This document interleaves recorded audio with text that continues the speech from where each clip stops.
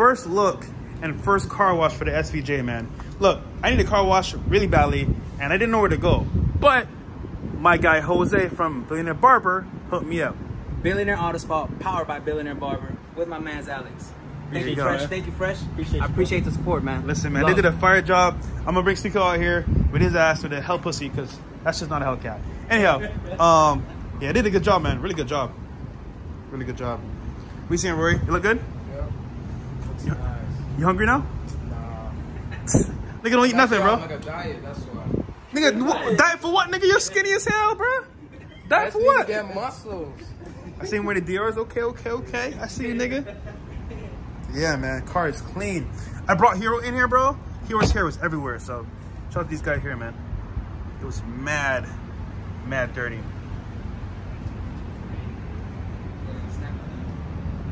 Yeah, y'all boys snap. All right, man. We're out. Peace.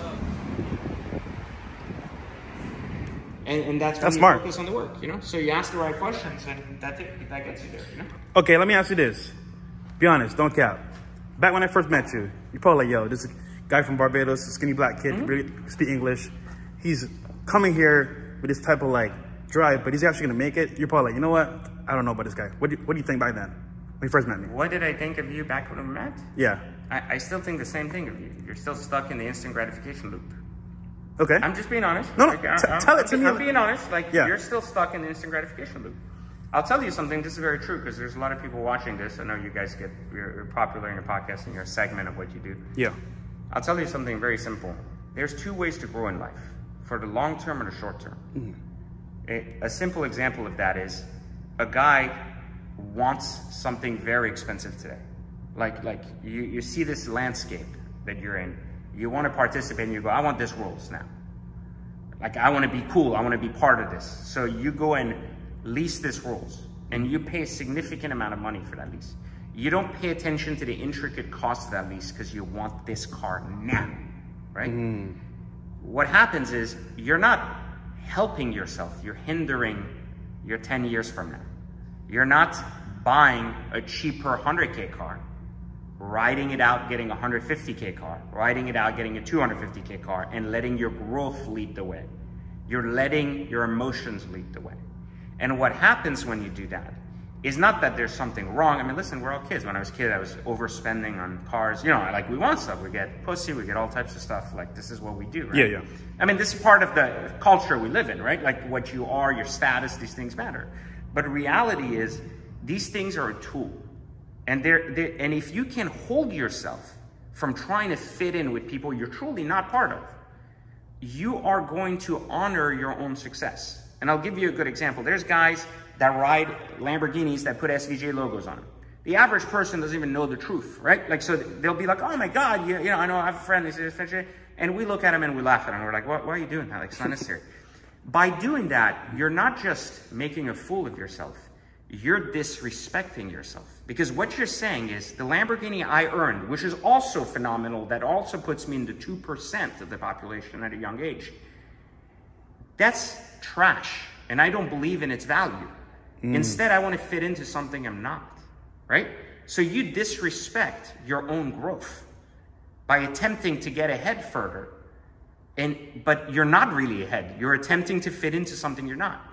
And this is very important, because let's say you have an SVJ and not a base Aventador. There's a 500K difference between the two. Like, you know, in general, from a retail price standpoint. Huge gap, yeah, huge gap. It's like 2 versus 1, right? There are different types of buyers. There's and there's nothing wrong with buying a base Aventador, but I'm saying you bought that versus an SVJ. These are different buyers. When that person, this is your ticket indoors. Once you wear a $400,000 watch and you go somewhere, and you don't have the ability to participate in that meeting because you're really broken, you're trying to pretend because you have this and you borrowed it or whatever it is. People can see it. Well, not only people see it, but now you've shunned yourself out of that meeting and you're not invited again, right? You killed your own chance. But if you would have waited 2 years, or if you would have been authentic and you would have walked in and you said, hey, listen, my wallet size is just this, they might have found different value for you. You might have been able to participate from a different lens and earn your stripe and beat it. And so what young people do today, and this is something that was dangerous back then that I told you is important, is that the instant gratification mindset of these things are important. They're not. They're important for image. I understand there's a marketing thing, etc. But it's also important to slow down sometimes and position ourselves for 10 years from now to ensure we can keep growing, rather than have these spikes where we're like, oh, the business is doing great, SVJ. Oh, the business is doing bad, let me downgrade one car. Oh, business is doing good, back to SVJ. Oh, business is average, okay, recession, we're gonna ride it after. That's how you lose, because these transactions constantly make you piss away money that you can't afford to. Because if you're in growth phase, you need that money, you need to reinvest it, you need to get in business, you need to go there. And so people see these things and they want this level before they get to the entry level. Like they don't want a 570, yes, or a 765 LT because their friends have 765 LTs. And they don't stop and say, hey, my friend's gonna sink. He shouldn't even have that car. Like, yeah. They just go, well, he has it, so I gotta have it because we hang out and, you know, I can't be seen without the same thing. And that's the problem. We don't live individual lives for ourselves. We live lives for what others think of us. And that's how we lose identity. You know, I talk about this a lot in my book, Third Circle Theory, but that's how we lose very good book. Our identity as an individual, and we never build it because we try to adapt into identities. And here's the problem. We adapt in identities that aren't even real. These other people don't even have identities. You know, we think they do because they have more stuff than us. But they're so lost too. It's a character. Right, it's a character. Well, they're flawed character, and we're trying to mimic their flawed character. Like, imagine how bad that is. Yeah. That you're trying to mimic someone who they themselves is like not going to get you anywhere if you become anything like them, you know? So that's why it's dangerous. Yeah, it's funny. I met some people that I looked up to, you know, obviously like celebrities, obviously, you know, most of it is a facade, and it's like, bro, like, this person I was trying to be like, they're struggling. They're really not happy. But that's the problem. That's what I mean. Like, when you portray this image, like, you're expected to live up to it, right? So when you have your friends driving these cars, they're paying 20 grand a month for a car because they make 25 grand a month for 30 grand or even 50 grand. But they don't have real capital saved. They don't have the ability to participate. You all go somewhere, you go, oh my God, we can buy this boat together and like suddenly make $1 million. You're like, everybody throw in 200 and we'll buy. Well, that guy doesn't even have 200, right? Like, but he's expected to, you know, he's in that circle and he's not real. So now everybody sees it, right? They're like, oh, you know, I'll throw in like 80. You're like, why? Like, just put it. Like why? Like, what's the difference? Like, you're not that poor, but he is, right? So he's trying to earn his way into that ticket ahead. And the problem is, it is one, making him make bad financial decisions he can't afford to make at that point because, oh, maybe I'll put in 200. Let's say you all lose the money. You can afford to. You know, like I said, like I can afford to lose 100 grand on this, I wipe my ass. Another guy buys it, it loses 50, 100 grand on this car, and he goes, oh my God, what did I do? Now I can't sell the car, you know, I'm upside down on the payment, right? Yeah. And I'm just like, okay, it was a tax write-off, fuck it. You know, here's the new one. I got the new one on order, the other one coming in, like, I don't give a shit, you know? But I couldn't play this game early on, right? Like early on when I was poor and I was growing, one car at a time. Good financial decisions. Not the cars that I wanted, not the cars that were gonna be like, PJ's the richest guy. No, PJ had a nice car, nobody could disrespect that. I valued what I had. I wanted to stand out, I would modify it slightly and be like, this is different. It's mine, it's my character. Yeah. That was it. I didn't need to play a game I couldn't afford to play. And that is the key. The key is to play an authentic, real game and to allow people to find you that are authentic like you.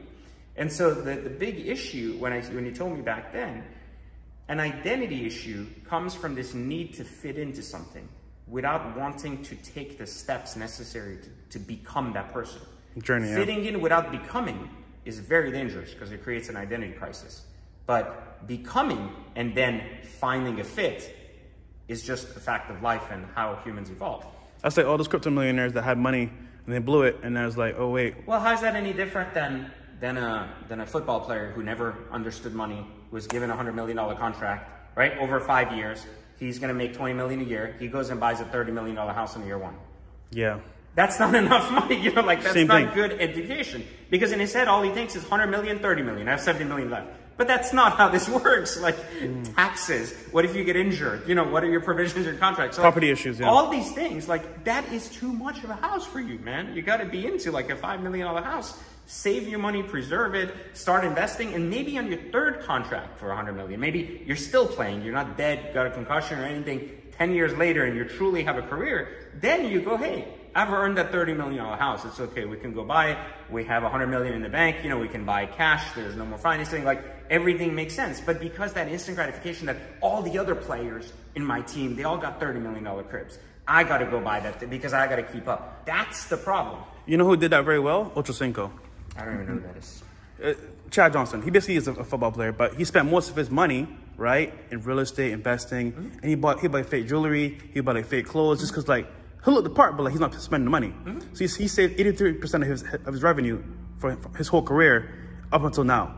But most players spent most of it. So that's a good point. But my argument is that's exactly what you want to do. You want to go invest it. Yeah. But why wear the fake jewelry? Why not stand in your ground and I don't need this if you can't afford it?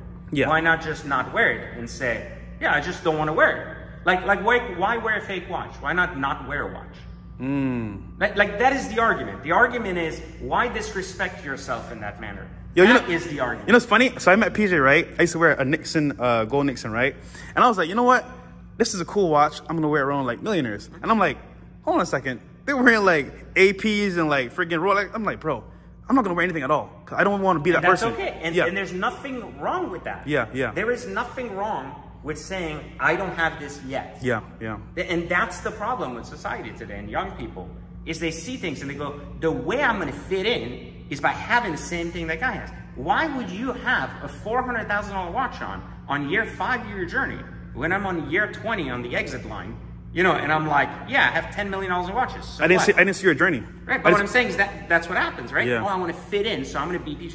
I can read that in 10 seconds, like, that guy's poor. You know, like, what kind of car he bought, what he did, the way he walks, the way he manages to what he claims to be. We can read that like that. So you're not going to be invited anyways. You know what I mean? Like, you're not going to fit in, because we know you're not authentic. So that's where the difference is between people. So if you're gonna be incredibly like well done and like just someone that's like, hey, I got the right mindset, you don't need to become someone other than yourself. And that's what I'm trying to argue. At 20, I was me. And me wasn't good enough to get in certain circles, and that's okay. Me wasn't good enough to be invited on certain podcasts, and that's okay. Me wasn't good enough to be like a success. I didn't need to fake my success with fake Forbes articles or this and that. People would reach out to me and be like, hey, you want to do an article to say you're in Forbes? No. Why? I'm not in Forbes. Like, oh, but you can then put the sign. No, I don't care. Like, that's not, do you want to do an article on me? Like, are you interested in doing, oh, no, you have to pay me. Okay, then no, I'm not interested in fake press. It's the ego thing, right? Like, I'm interested in the work. The business is making real money. That's interesting. The idea that my friend or that random guy will be like, that guy was in Forbes. I don't care. 99% of people in Forbes are in jail. Like, what I'm saying doesn't matter, right? Like, it's not important. And what I'm saying is what we have lost in that idea of success is that we're interested in appearing successful. We're not interested in the grind during the grind phase, which leads us to the successful part. We're interested in, I appear successful. You guys should know I have a Lamborghini and I have this watch, and you know, I'm going to these restaurants, free or not, you know, I'm getting in these clubs. That's the success right there. And it's not, right? The success is the power of leverage of money in your pocket. That's real success. When COVID shuts down, you go, I don't care. When your business, they go, sorry, you're done. I file a lawsuit against the government. No, I'm not. I'm still going to be operational for the whole time because I can spend $300,000 in litigation the whole time while my business still doesn't lose $20 million in revenue. So this is leverage, right? This is power. Not my random nobody friend thinks I'm rich because I have a similar car than him or I wear a similar brand watch. It's just a cheap one. No, that's failure because that is going to hinder you from getting to that real person 20 years from now that is incredibly successful and has real leverage, you know, and can say, we want to start a business. Let's each throw in a couple of $1 million, you know? You know what's funny about that? So I met a billionaire from Puerto Rico. He came to visit a friend of mine, and he's like, you know whenever I walk into a room, what I look at? I don't look at your watch. I don't look at what you're wearing. I look at how healthy you are, how you speak, what you're about. Right. And that to me is more important. Like your philosophy, like exactly. what you're about, correct? So not what you have, but who you are as a person. Because what you are is your value system. Yeah. And your value system is either developed or undeveloped. And that tells you a lot. That's why I'm saying you can't fake the room. You know, you can get in with an SVG, but you can't fake what you are. So, because how you think is who you are, right? And what you have is not always who you are. You know, it's who you are temporarily. So that's where the big differences are, and that's exactly what we're talking about, you know, like, so, but a lot of times also, some things have to make sense. Like a lot of times people aren't watch people, right? Which is okay. They're not car people. They don't want to drive nice cars. Like, doesn't matter. Yeah. But they still have clean cars. Maybe they don't have the latest Rolls-Royce or Ferrari, but they have like a nice Lexus, like a nice Mercedes, the latest Model 1, you know, like something they drive, because money is irrelevant to them in that regard. You know, they're not going to be like, I drive a Honda Civic because I don't care about money. You know, nobody in their right mind drives a Honda Civic for any given reason. You know, like unless they have to, which is okay. And that's what I'm saying. It's okay. But it's also okay to know where you are and not try to be more than you are. Like there's guys out there that'll say, I own a Corvette because it's the best performance thing. No, you own a Corvette because you can afford a Corvette. That's what you can afford, yeah. You can afford a Corvette, and there's nothing wrong with that. There's nothing wrong with a Corvette. But be honest. But be honest about why you have it. Don't be like, I bought it because it's faster than a McLaren. No, you bought it because you can't afford a McLaren. You bought it because you can't afford a Ferrari, and that's okay. At some point you will. The moment you start lying to yourself about why you own it is the day you stop trying to get to the real goal. Even if the real goal is not a McLaren, it's a Ferrari, it's a Lamborghini, it's a Koenigsegg, it doesn't make a difference. The point is, you can't justify failure by just taking mid-level success and amplifying it in a way that's like justifying why your position isn't better. Damn. Yeah, I mean, what works for me is that I always stay humble. I'm willing to learn, and I'm never boastful. You know what? I'm like, cool. I'm in this room. I'm gonna be the richest person here, but I'm willing to learn and see where they're at. But even the word humble can be misconstrued. You know, like the idea of humble is to be quiet or to be a listener more than a talker. I think to be humble is to stand in your truth, and your truth can be fought for, and your truth can also be completely fought for as long as it's been negated by you. And this is the argument that you make about, like, when you talk, in my last book, Gator Choice, I talk a lot about consciousness and how to become more conscious than like an average human and just get to that stage where you're in full control of yourself. When you think about consciousness, you have to think about it this way. Your truth, which is not universal, like everybody has their own version, perspective of truth, right? Is only as universal as can be as long as it's negated all alternatives. Now, the humble part to me comes as your ability to undertake new information and question your own truth over and over as you go. So a lot of people don't do that. They don't question their truth ever. And this is why they get stuck. So what does that mean? Like, let's say we'll use something as simple as saying, maybe you didn't agree with COVID vaccines, right? You had a position immediately. You're like, I'm anti this. No problem, like that's your position. As new information came, did you factor that information in and question your position? Or did you just say, this is my position, I don't care what happens now? If you did that, you'll never become conscious. You're basically living in a bubble with no identity. Yeah. If you're someone who can take information quickly without that ego barrier and constantly reprocess your, like you tell me there's one way to be successful, I said there's another way. Maybe have negated all ways you've already thought in your head, but you haven't gotten to my level of success, so you can't negate mine.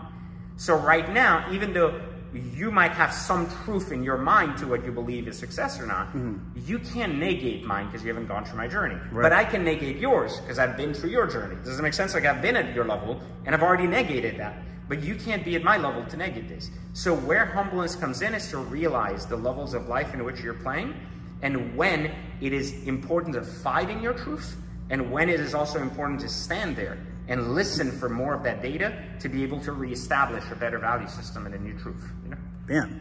Legendary, guys. Okay, man. It's kind of hot in here, but look at all your cars, bro. This is amazing. I'm not going to lie, man. I'm inspired once again. And yeah, catch you guys in a bit. Peace.